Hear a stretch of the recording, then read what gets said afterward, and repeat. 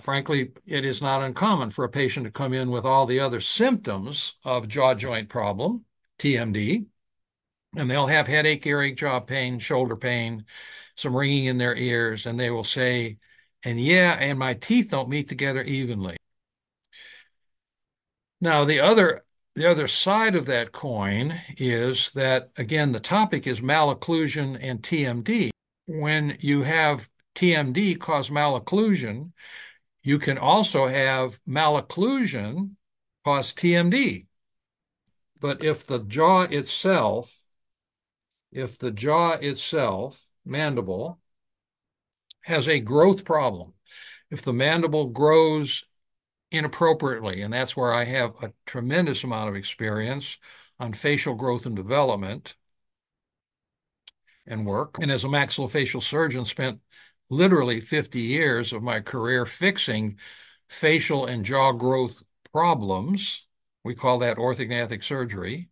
Your face is from here to here, and it includes the upper face and the lower face, and primarily the jaws, but also this part around the orbits. And so that is called orthognathic surgery when you have jaw growth problems, facial growth problems of various kinds, which is a whole set of circumstances and a lot of information itself. But when you know how the jaw grows and what areas the jaw and the face grow from, you can actually predict what a face is going to look like and how the jaws are going to function correctly or incorrectly.